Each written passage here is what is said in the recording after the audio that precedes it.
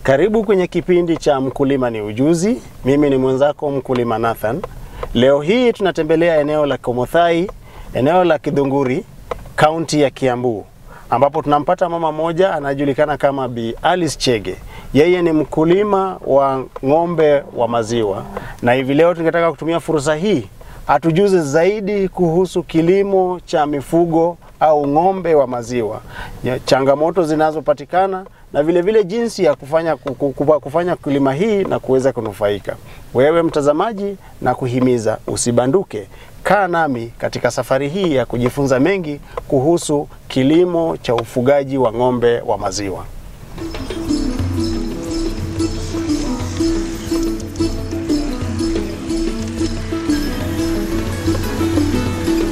Hey, mami, habari gani? Nzuri sana. Habari za huku? Nzuri kabisa. Asante sana. Mimi naitwa Mkulima Nathan. Nimekutembelea hapa kwako. Tumepata habari kwamba unafanya ukulima wa hali ya juu, ukulima wa ufugaji wa ng'ombe. Ndio. Na tumekuja kutembelea ili tuweze kusaidiana kujiza Wakenya mambo ambayo yanaendelea. Yeah. Asante sana. Wewe kwa majina unajulikana kama nani? Mimi kwa jina naitwa Alice Mudhoni Chege. Na mimi ni mkulima hapa Komothai hapa Mihuko.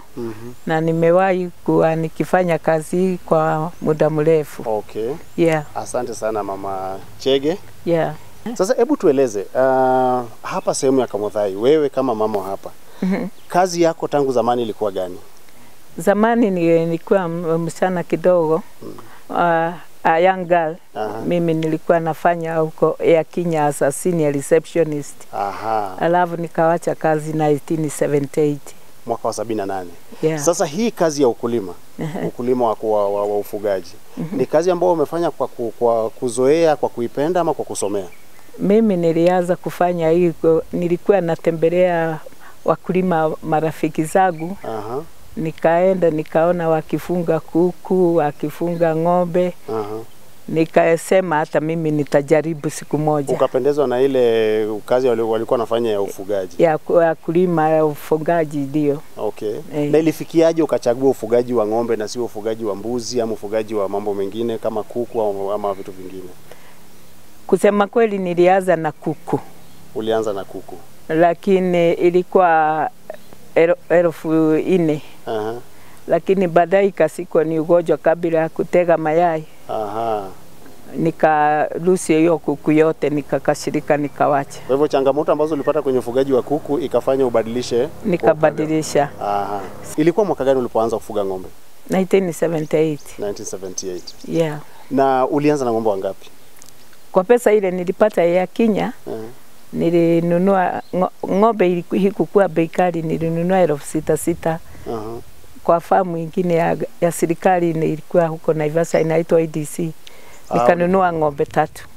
Ndio. Hao ng'ombe 3 walikuwa tayari wametungwa mimba ama ulikuja? Ilikuwa na mimba ya miezi 3. Wote walikuwa shatungwa mimba? Yeah. Kwa hivyo ulianza na zile hela ulipata wakati wa aheri ya Kenya. Yeah. Ukanua ng'ombe 3. Yeah. Ndio walikuja hapa. Yeah. Alafu baadaye ukaendelea vipi hadi kufikia sasa? Kwa wakati hiyo sikuwa nikiishi hapa, nilikuwa naishi Karen. Alafu baada ya hiyo ng'ombe kusaa, nikaona maziwa ilikuwa bei rahisi. Lakini chakula ilikuwa chini, nikaona maziwa iko na pesa mingi hata kuliko kuku, acha nijaribu ng'ombe ingine 4. Okay. Baada ya ng'ombe 3 kuongeza ng'ombe 4. Nikaenda kwa ofisi ya AFC Ngong. Wakanipatia ng'ombe ingine 4. Okay. Yeah. Kwa hivyo ulienda ukatafuta mkopo ukachukua ng'ombe wengine 4. Yeah. So kwa jumla ukawa na 7. Yeah. Na tuseme pale ulipokuwa unaanzia, shida gani ama changamoto gani ulipata sana kwa upande wa ufugaji wa ng'ombe? Pande ile nilipata shida sana, sikukuwa na experience ya ugonjwa ya ng'ombe. Okay. Kwa hivyo ng'ombe ilikuwa inakamuliwa, saa ingine unakuta iko mgonjwa matiti. Na sikujua habari ya veterinary, tulikuwa tunaenda Kabete saa hiyo. Okay. Wakati hiyo. Ya hakukuwa na veterinary sana hawa tuko nao leo. Kwa hivyo katika kazi hii wewe mwenyewe vile umekuwa ukijifunza na kupata uzoefu ama experience jinsi unavyozidi kukuza ng'ombe? Vile nilifanya kutoka hapo nikaamua kuwa nikivisit farmers wale wengine wale walikuwa na experience. Sasa nikaona heri niwe nikilani kutoka hawa. Kwa hivyo unajifunza kutokana na wakulima wengine? Na vile vile maonyesho ya ukulima unaenda? Hata kwa show. Nilikuwa naenda na sugumusa na hawa na wauliza maswali, wana guide mimi hapo na pale. Kwa hivyo mama, umesema ulianza na ng'ombe 3, baadaye ukachukua mkopo ukaongeza wakawa 4. Kwa sasa hivi una ng'ombe wangapi? Iko pamoja na calves sasa ni 71. Ng'ombe wakubwa na ndama ni 71. Kwa kipindi cha miaka mingapi? Tuseme vizuri kutoka 78. Ni kutoka 78. Kuna wakati niliacha. Niliacha karibu miaka 8. Nikauza ile ng'ombe nilikuwa naye. Ndio niweze kuja kununua shamba hii. Uweze kujiunganisha tena vizuri. Nikaanza tena hapa 1990. Kwa hivyo hapa ulipoanza ulianza na ng'ombe wangapi? Nilianza na 4. Ulianza na ng'ombe 4? Kutoka mwaka wa 90 hadi sasa hivi wako 71. Asante sana. Pongezi na kwa mfano wanaofanya kazi hapa. Umeajiri wafanyikazi ama ni watu wa familia wanasaidia? Hapana, na ajiri wafanya kazi. Una wafanyikazi wangapi? Wa ng'ombe ni 6. Wanaoshughulikia ng'ombe 71? Na unaona katika hiyo ukulima na jumla ya mapato ya ng'ombe inaweza kuwalipa vizuri na kukupa faida kidogo? Ng'ombe iko na faida, ukitusa vizuri itakupa maziwa mengi. Tena ujue vile utakaa na wafanya kazi hata hawa ufanye wawe watu wa bidii. Ndio muwe atimu mzuri ya kufanya ng'ombe na wawe wanapenda ng'ombe. Kama mfanyakazi hapendi ng'ombe anaipiga, saa ingine unakuta asubuhi inafujika mguu, huyu sio mtu wa kuangalilia ng'ombe. Na sasa wewe wale wanaofanya kazi, wewe kazi yako ni nini? Majukumu yako hapa ni nini kama mama wa boma? Mimi ni kumanage. Wewe unawasimamia? Na wenyewe wanajua kazi yao, kila mtu wako na section yake ya ng'ombe. Sasa kutoka kwenye secretary kuja ukamua ng'ombe, unafurahia kazi hii? Sana sana, hata kuliko vile nilikuwa ofisi. Na nikikwambia urudi kazi ya ofisi utakubali? Hapana. Na ng'ombe wenyewe wako wapi? Ng'ombe nimezungumza hapa muda mrefu sijaona hata mmoja. Hebu tuende nitakuonyesha. Wako pande huu? Haya, sawa, karibu, hebu njoo naona maajabu manake kuna kuogopa, kazi ni kazi. Hapa ndio shamba sasa. Ndio. Nimefurahia sana na naona kweli ofisi yako umeunda vizuri kabisa. Asante. Ndio uweze kuwa na nini kama unit kama hii. Ulipata usaidizi wa kifedha popote ama ulijikakamua mwenyewe? Ya kwanza nilipata kwa AFC. Alafu baadaye ikutosa, alafu baadaye nikakutana na mwalimu wa Kenya Women anaitwa KARI. Alafu tukisungumuza hivi akaniambia wanasaidianga wakina mama kununua ng'ombe, kufanya biashara. Kwa hivyo Kenya Women unamaanisha wale ambao wanatoa mkopo kwa miradi za kina mama? Kenya Women Finance Trust. Ndio wamekuwezesha ukafika mpaka hapa? Walinunulia mimi ng'ombe 6. Na wakanijengea boma moja. Kuongezea kwa wale 4? Wote wakawa 10? Alafu kutoka hapo ina sana yenyewe. Unaweza kuja upate uko na female karibu 5, 6. Kitu ile kikubwa kwa mkulima ni kujua kuchunga new calves, because mingi na kufanga kwa sababu ya kukuliwa ni viboroto. Viboroto ndio inaua sana. Hapo nafikiri tutafikia baadaye, manake nitataka uwape watazamaji maelezo kamili. Hebu tuanzie pale. Ulipata mkopo, mkopo wenyewe ulikuwa kununulia ng'ombe? Walinunulia mimi 6. Kabla haujaanza mradi kama huu, wewe kama mkulima, ni mambo gani ambayo inafaa uwe umetayarisha ndio uweze kuisimamia vizuri? Ya kwanza ni pesa ya kujenga boma. Ng'ombe haiwezi kulala nje. Kwa hivyo lazima uwe na boma. Yeah. Na tena kama huna experience ya kufunga ng'ombe, utembelee mafamasi wale wengine, ukiuliza maswali vile wanalisha ng'ombe. Kwa hivyo lazima uwe na boma na vile vile uwe na mafunzo ya jinsi ya kutunza ng'ombe. Hapa kusema ukiongea kuhusu boma, unajua watu wengi watadhani boma ya Kimasai, watadhani ni nyumba ya gorofa. Hebu tueleze kwa mfano kama sasa hivi tunaona naona jengo kama hili. Boma yenyewe, boma ya ng'ombe inahusu sehemu gani na gani? Unajua boma ni mtu anaweza kusema ni boma. Mara ya kwanza nilifanya mistake. Nikajenga mbili ya kuigaia katikati. Alafu nikaona ikisaa usiku kama wewe hapana iko karibu, unakuta ingine inakanyanga kafu kamekufa. Sasa kwa mfano mkulima wa samani, mtu ambaye anataka kuanza biashara kama hii. Na unajua pengine vile vile amepata habari anaweza aenda kwenye Kenya Women Finance Trust akapata mkopo. Anapofikiria kujenga boma, ni sehemu gani ama boma ambalo linajulikana kama zizi la ng'ombe la kisasa, inatakana kuwa na sehemu gani na gani na gani za muhimu zaidi ama za lazima zaidi? Kwa vile mimi najua vizuri, ukijengea ng'ombe peke yake,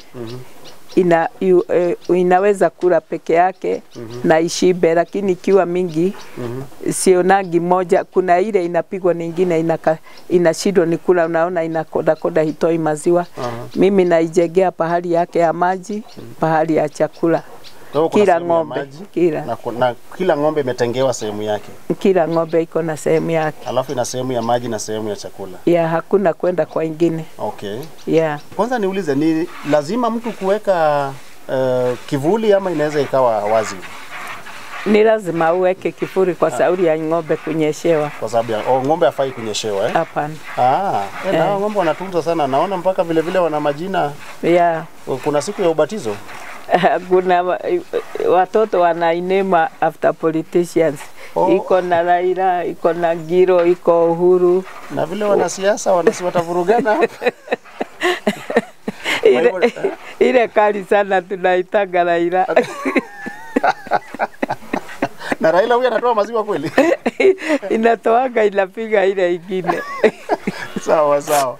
Haya, sasa kwa hivyo wana majina, wametunzwa vizuri, hawanyeshewi.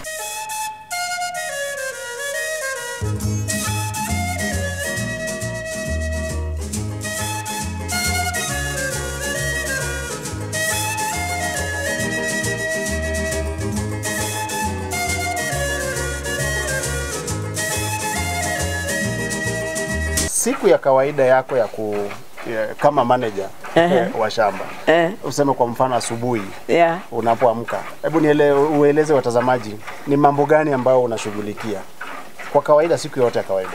Kwa kuanza kazi hapa tunaanzaga saa 8 usiku. Saa 8 za usiku?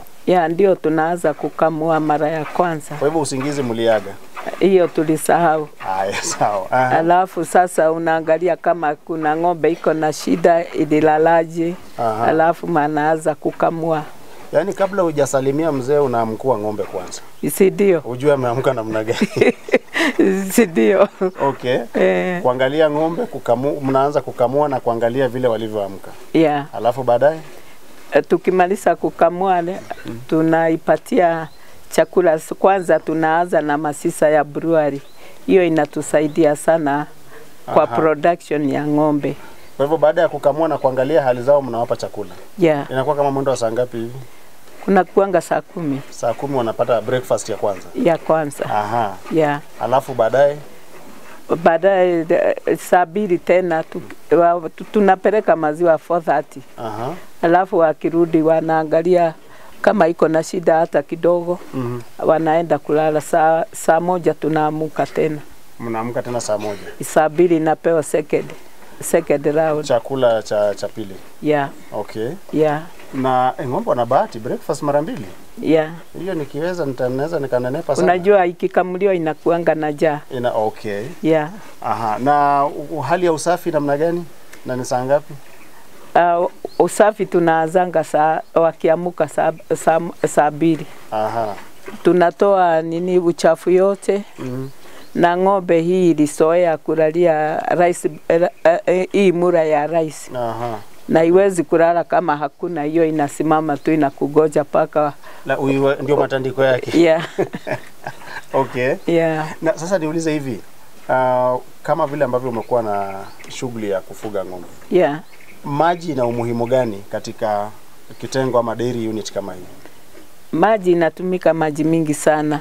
Tuna maji ya project lakini iwezi kutosha ng'ombe na itoshe domestic use. Kwa hivyo saa yote mara mbili tunashota na madrum karibu na mto hapa chini. Kwa hivyo mkulima ambaye anaanzisha lazima ahakikishe kwamba ana chanzo cha maji ambacho kinaweza ukiwa na ng'ombe mingi ni mzuri ukiwa na maji yako, lakini I think mimi nitarudi kwa Kenya women kuniambia wanasaidia na maji, hiyo ndio shida yao. Wakati mwingine wanatoa mikopo ya tangi za maji. Tangi itoshi. Tunataka ya kudrill, ng'ombe ni mingi zaidi. Okay. Yeah. Na umeweza kukadiria kwa mfano kwa siku moja ng'ombe moja ama unit moja inaweza hitaji maji kama lita ngapi kwa mchana? Ng'ombe hipimiwa maji. Kuna ingine inakunywa maji mingi, kuna ingine hitumii maji mingi. Okay. Yeah. Lakini maji ni ya muhimu kabisa. Kabisa.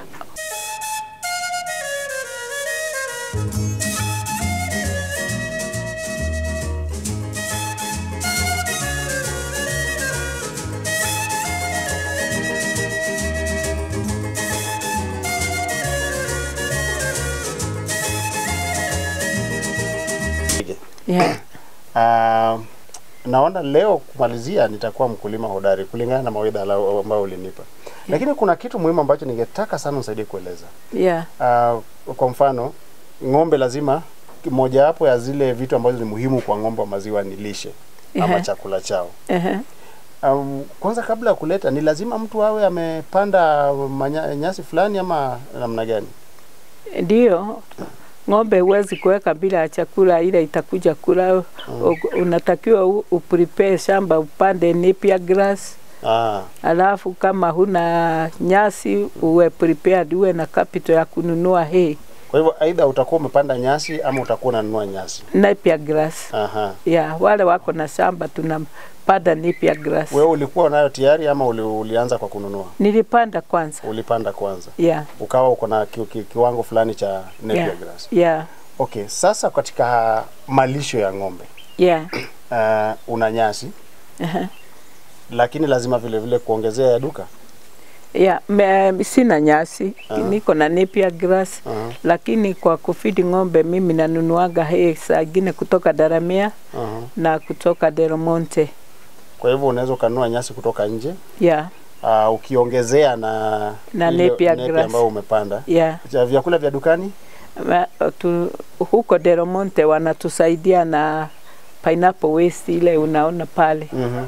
Alafu breweries wanatusaidia na masisa. Hata leo asubuhi nilienda nikachukua. Kuna machicha kutoka breweries, kuna mabaki ya nanasi. Yeah. Na za dukani? Dukani mimi sinunuagi sana kwa sababu mimi natengeneza chakula ya ng'ombe zangu.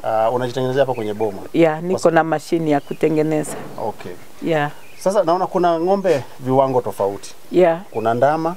Yeah. Kuna ng'ombe ambao wanakamuliwa. Yeah. Kuna ng'ombe kama wale ulioanzisha nao ambao tayari walikuwa wameshatunga mimba. Yeah. Ng'ombe hao wote wanalishwa chakula aina moja ama ng'ombe wanachavua kula aina tofauti?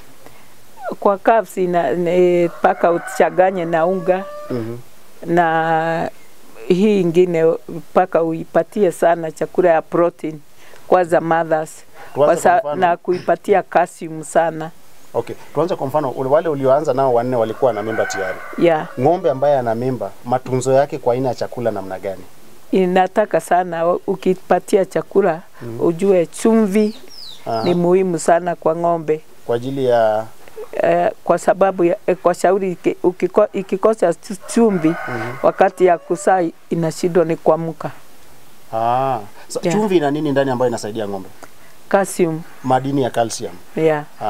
Yeah. Ambao ng'ombe ikikosa inaweza ukapata inashindwa ni kuamka ikisaa. Yeah. Okay. Kwa hivyo madini ya calcium, nini nyingine kwenye chakula ambayo ng'ombe ambaye ana mimba anafaa kupata? Proteins. Protein ya kutosha. Yeah. Na chakula gani anapata ambayo inaweza ina protein ya kutosha? Hiyo ni sunflower, njugu karanga, tunasiaga na coconut. Hiyo ambayo mnatengenezea hapo wengine. Yeah. Okay. Yeah. Na kama vile ulivyosema kuna machicha kutoka kwenye kiwanda cha kutengeneza mvinyo. Yeah. Machicha inasaidia nini kwenye ng'ombe? Production. Inaweza kuzalisha maziwa. Ikisoea ikose siku moja ina drop about 10 kilos ya maziwa. Yeah, inakataa kutoa. Aha. Yeah. Na uogopo wa kila machicha wanaweza wakapoteza network kwa kulewa kidogo? Hapana, unaipatia ya kiwango. Unaipimia Yeah. Haya. Kwa hivyo kuna na hizi majani ya kijani kibichi. Nyasi, napier grass na nini inasaidia nini kwenye ng'ombe? Sasa hiyo ni chakula ya kawaida ya ng'ombe. Chakula ya kawaida. Ndio. Okay. Yeah. Kwa hivyo tumeona matunzo ya ng'ombe ambaye ni ya bado hajazaa. Ng'ombe ambaye amezaa umesema lazima apewe machicha ndiye atoe maziwa kwa wingi. Yeah, hiyo hatupatiangi hii nyingine. Ile hikamuliwi. Machicha inapewa yule ambaye anakamuliwa peke yake. Peke yake. Na je, ndama wanapewa nini? Ndio aweze kukua kwa afya na awe asiwe na asidhofiki ama asiugue na kufa. Ndama unajua ni ng'ombe ya kesho. Inataka hata hiyo uipatie minerals na calcium iwe naye ndio iwe a healthy cow. Okay. Yeah. Kwa hivyo madini vile vile inatakana. Yeah. Protein ndio aweze kukua. Yeah. Tena ikisaliwa hakuna faida ya kuipimia maziwa. Sana sana naipatianga maziwa ya mama paka miezi 4. Hebu rejelea. Kwa hivyo ndama anapozaliwa ananyonya. Unaipatia maziwa, hinyonyi mama yake. Unaipatia maziwa mingi ndiwe iwe healthy cow. Okay. Na kwa hapa tunaipatia miezi 4. Kwa kipindi cha miezi 4. Yeah. Okay. Yeah.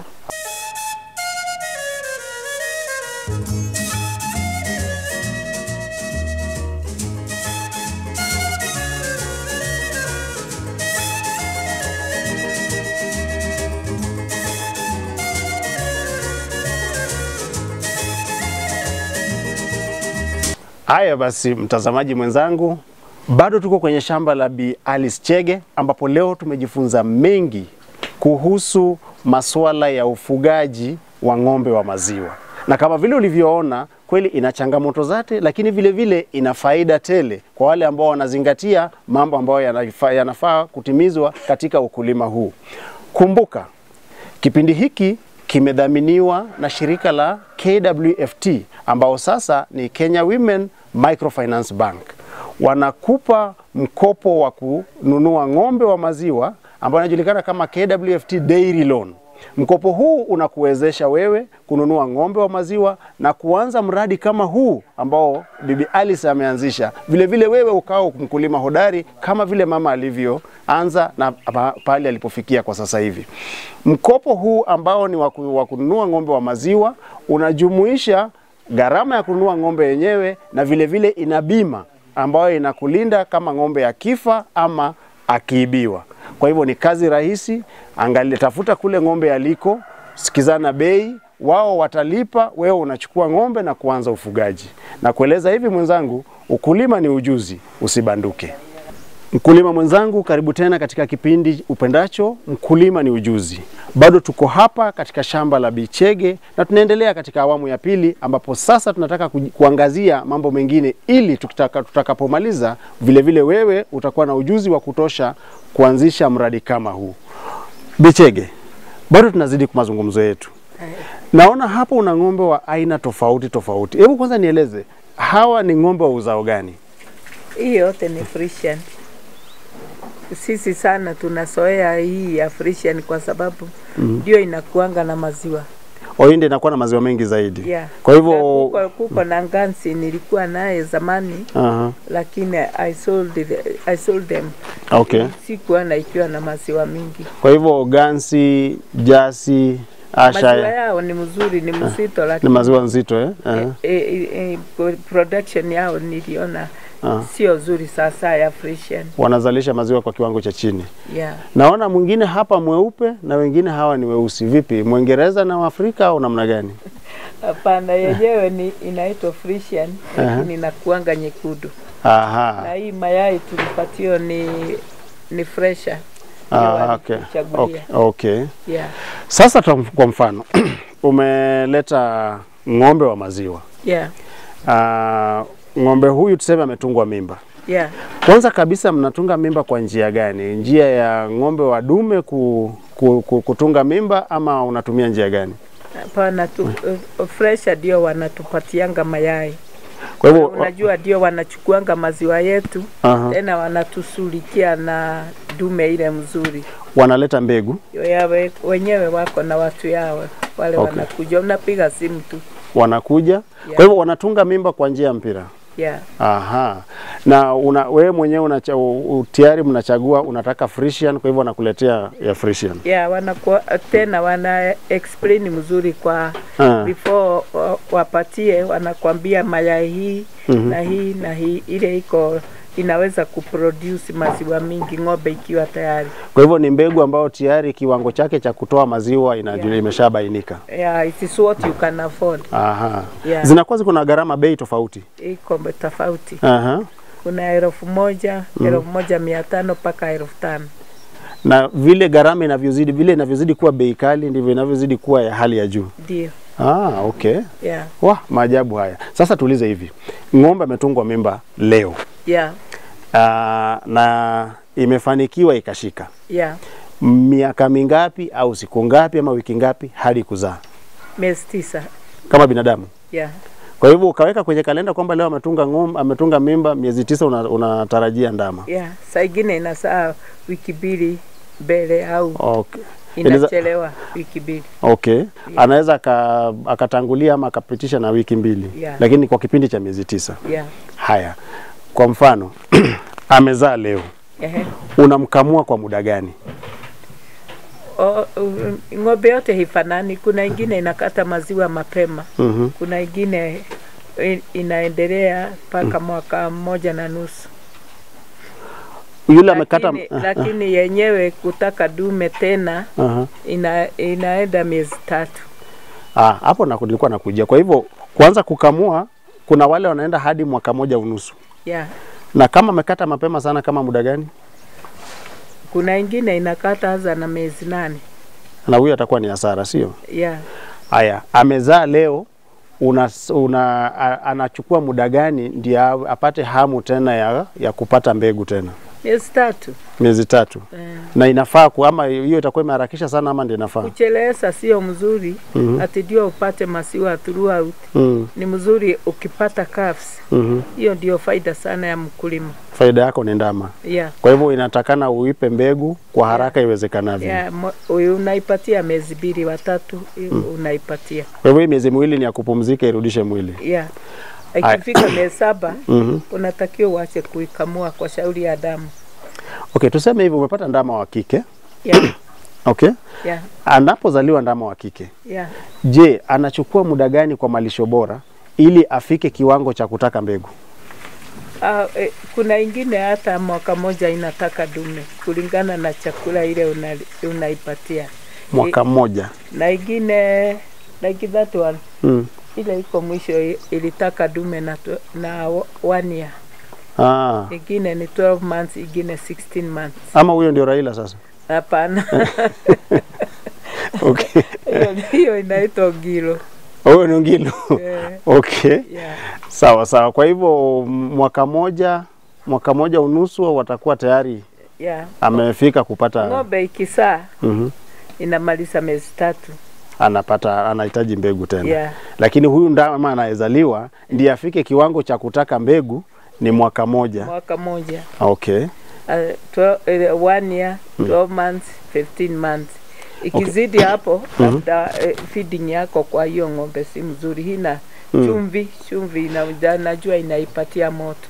Ni vitu gani inaweza fanya cha ng'ombe achelewe kupata kukua na joto ya kutaka mbegu ama ni mambo kama gani? Ni chumvi.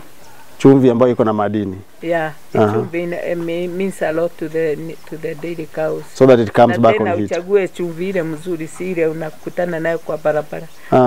Tuko na opportunity mzuri tunachukuanga kutoka fresher.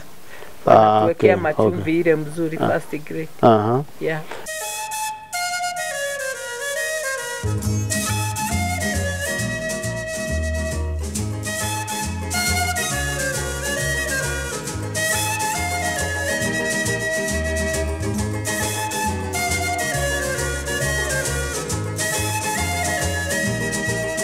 Kwa kukamuaje? Kukamua vile mnaona, ng'ombe ikiingia hapa iendagi kwa bahari ya kukamuliwa. Inakuwa trend inasimama peke yake.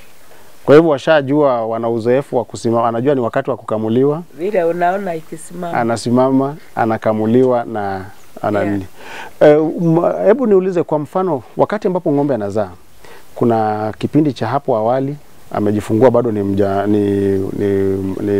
mtoto, ni ndama, ni mchanga, kuelekea maziwa, kuzalisha maziwa huwa aje? Inaanza ikiwa juu, kiwango cha juu ikipungua, ama inaanza ikiwa chini inapanda alafu inapungua, ama huwa namna gani? Kuna ingine inaweza kuwa chini ikianza ikisaa, lakini baadaye inaongeza. Kuna ingine saa ile inasaa inatoa maziwa mingi straight away. Yeah. Okay. Yeah. Na kuna madhara yoyote wa ng'ombe anaweza pata wakati huo? Sana sana ng'ombe inataka usafi ikisaa, kwa sababu ikiwa na chafu saa yote utakuwa ukipata ugonjwa ya mastitis, na hiyo ni ugonjwa baya sana kwa ng'ombe ambayo inadhuru matiti. Itafanya ukose maziwa. Aha. Yeah. Sasa yale maziwa yanakamuliwa, umesema kwa siku mnakamua mara ngapi? Tunakamua mara 2 na jioni tunakamua ya dama ile jau kidogo imesaliwa. Kwa hivyo ni mara 3. Yeah. Mara 2 ya kuuza. Si yote inakamuliwa mara 3. Ni ile iko na maziwa mingi. Okay. Yeah. Haya, maziwa haya mnayahifadhi namna gani? Ama maziwa yenyewe mnaishughulikia vipi? Kwa hapa naweza kusema wakulima wa Githunguri wako very lucky. Kwa sababu fresh sasa wamekamua, wanaenda hapa barabarani tu. Wanachukua. Okay. Hata usiku ni kutoka hapa barabarani wanachukua. Kwa hivyo maziwa unapoikamua alafu unaichunga. Yeah. Wanapeleka hapa hii ndio saa yao ya kuchukua. Ya kuchukua. Yeah. Maziwa yenyewe ukishaikamua kutoka kwa ng'ombe unaipeleka wapi? Unaiweka kwenye ndani ya nini? Hatuweki, ni kufunga tu na kupeleka kwa nini? Kwa barabara tunajua saa yao, wanatupa masaa ya kukamua. Ng'ombe mmoja kwa average ukikadiria anaweza katoa maziwa. Kwanza kabisa, maziwa mnapima kwa lita ama kwa kilo? Tunapima na kilo. Mnapima kwa kilo. Yeah. Sasa ng'ombe mmoja ambaye ndio mara yake ya kwanza kuzaa, anaweza kupa maziwa kilo ngapi kwa siku? Nategemea, kuna ng'ombe iko maziwa mingi, kuna ingine iko na average. Yule maziwa mingi anakupa kama kilo ngapi? Inaweza kuwa 25 mara moja. Kuna ingine sasa imekamuliwa 25-30.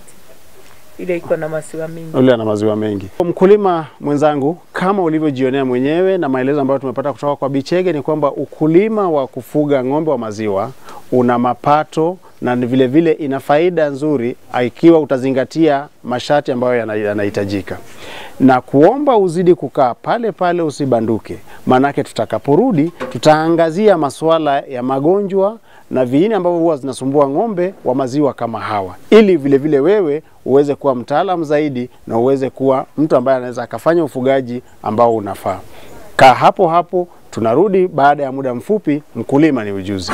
Karibu tena katika awamu ya 3 na ya mwisho ya kipindi cha Mkulima ni Ujuzi.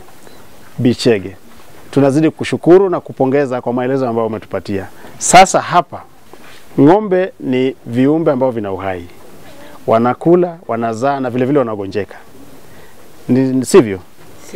Hiyo ni kweli. Hebu tueleze, magonjwa gani na wadudu gani ambao sana sana wanakusumbua ama wanaweza wakasumbua boma kama hili?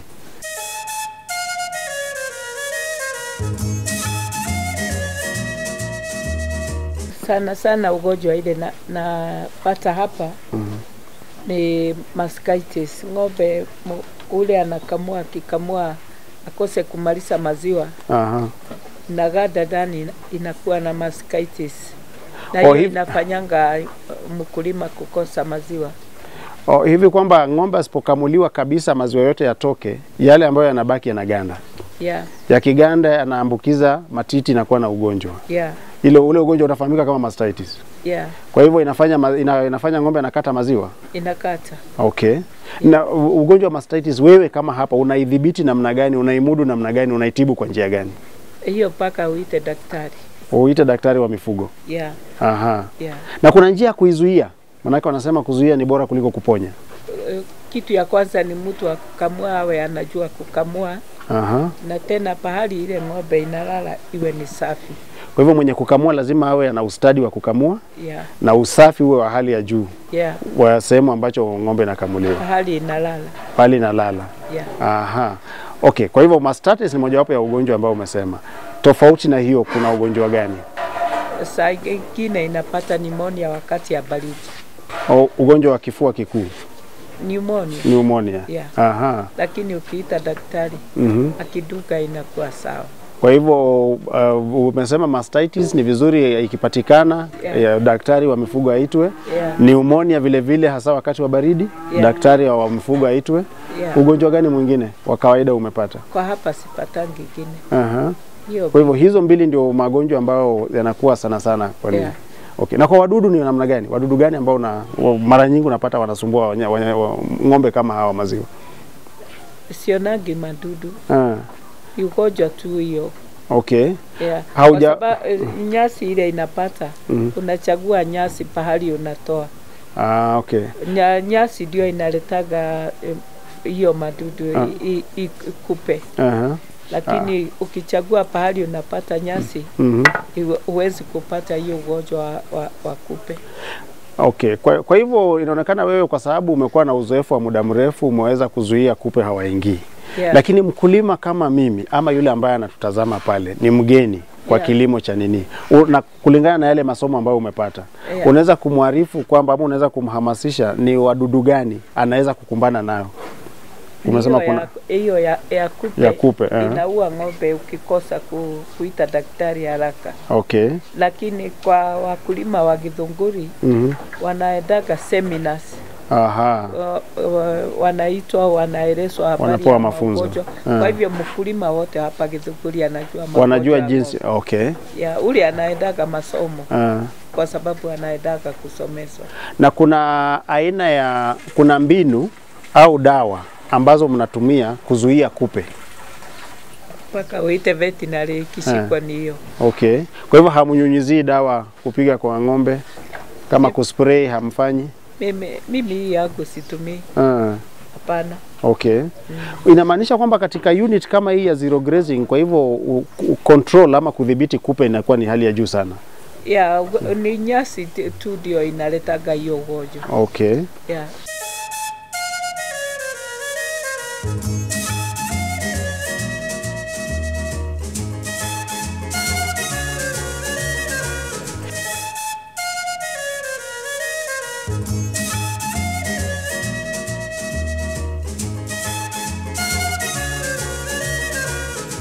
Mkulima mwenzangu, mtazamaji mpendwa, kipindi cha Mkulima ni Ujuzi hivi sasa kinakuletea kitengo cha habari zinazoibuka na kuchipuka katika sekta ya ukulima. Hivi karibuni, wiki mbili zilizopita, serikali ya Kenya kupitia kwa waziri wa kilimo wametia mkataba na kampuni ya Toyota Swisho kuanzisha kiwanda cha kutengeneza mbolea kule kanda ya Rift Valley, ambapo kitaanza kazi hivi karibuni na kuweza kuleta hafueni kwa wakulima ambao wangependa kupata mbolea. Vile vile kwa wakulima ambao wangependa kuanzisha miradi ya kilimo, shirika la Kenya Women Microfinance Bank wamewaletea huduma bora mpya kabisa ambayo inakupa mkopo wa kuanzisha mradi upendao ambao inajulikana kama KWFT Dairy Loan, inayokuwezesha kununua ng'ombe wa maziwa na kuanza mradi wa kuzalisha ng'ombe wa maziwa jinsi ambavyo upendayo, ambao inajumuisha vile vile bima ambayo inakupa hafueni kwa kama ng'ombe atakufa ama ataibiwa. Wiki iliyopita tumekuwa katika maonyesho ya kimataifa ya kilimo ya Nairobi International Trade Fair, ambapo tumetembelea viwanda mbalimbali kuhusu ukulima mamboleo na teknolojia ambazo zinaibuka na zinaweza kukuwezesha wewe kuwa na uzalishaji bora wa mambo ya kilimo. Tunakuomba wiki ijayo jumuika pamoja nasi ili uweze kujionea mengi ambayo tumekuletea katika kipindi kijacho cha Mkulima ni Ujuzi. Apply for your KWFT Dairy Loan today. KWFT, Banking on Women. Kwa hivyo Bichege, kabla tujamalizia, tumeongea mambo mengi kuhusu ukulima wa kufuga ng'ombe. Yeah. Na mimi kama ninavyoona na ninajua kwamba watazamaji wengi watakubaliana na mimi ni kwamba ni mradi ambao una manufaa na unafaa. Yeah. Lakini kama kawaida katika maisha hakuna mradi ambao ama jambo lolote ambao unaweza fanya halina changamoto zake. Yeah. Utakuwa unakumbana na shida za kila siku, lakini kuna zile muhimu ambazo zinaweza zikafanya mtu kufa moyo. Yeah. Ama kama tulivyosema zinaweza zikafanya mradi mzima usambaratike. Yeah. Wewe katika hii miaka yote ambao umekuwa hapa tangu mwaka wa 90, Yeah. ni changamoto gani ambazo unaweza kumweleza mkulima mwanzilishi kama mimi? Mimi ni kwa kusema kweli, kitu ya kwanza ni finance. Mtu akifikiria kwanza ajue kuna challenges ya pesa. Kwa sababu ng'ombe inakula mfuko kwanza. Ya wewe kupata pesa. Kabla hujaanza kukuwa na mapato, yeah, lazima unatumia na capital. Ujue nani atakufinance wakati ile huna pesa. Kwa sababu unaweza kwenda kwa benki, kwa Kenya Women wanasaidia sana. Na hawatakangi security kwa mwanzo. Hebu turejelee hapo. Kwa hivyo unavyosema experience yako ni kwamba ukianza haukuwa na hela za kutosha? Hapana. Ilibidi kutafuta wahisani. Yeah. Na moja wapo wahisani ulipata ni Kenya Women na EFC. Yeah. Kwa hiyo tukizungumzia katika Kenya Women Finance Trust ambao kwa sasa hivi ni Kenya Women Microfinance Bank, yani yeah, ni benki ambayo inatoa mkopo mdogo.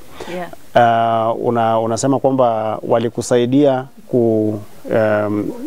kusitiri project yako ama mradi ukawa ulivyo vile sasa hivi?